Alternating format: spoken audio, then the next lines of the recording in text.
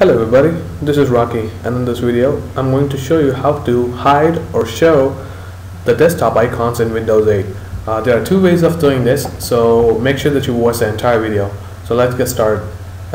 Let's see first how to hide all the icons on the desktop. Alright, so simply right click on it on the desktop and go to the view option, and here just uncheck this last option which says show desktop icons. There you go, that's it. As you can see, there are no icons here, and if you want to show them, right click on the desktop, go to view, show desktop icons. So that's about it. That's as easy as it gets, and that's the first simplest way. And now if you want to only show or hide only the main icons on the desktop, such as the recycle bin or the computer, simply right click, personalize, and in the left menu bar just click on change desktop icons.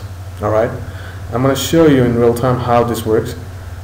Okay, let me just show a new icon. Let's say I want to show the control panel icon on the desktop. So watch what happens. I'm selecting the control panel, user file and network. Okay, as soon as I click apply, all the icons will become visible on the desktop. Just keep watching the left area. Alright, there you go.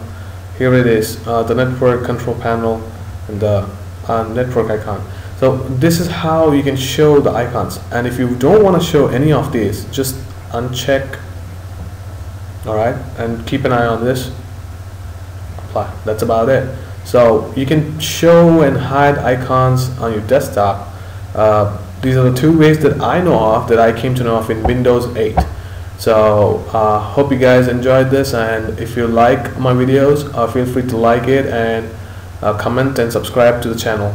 Thanks for watching.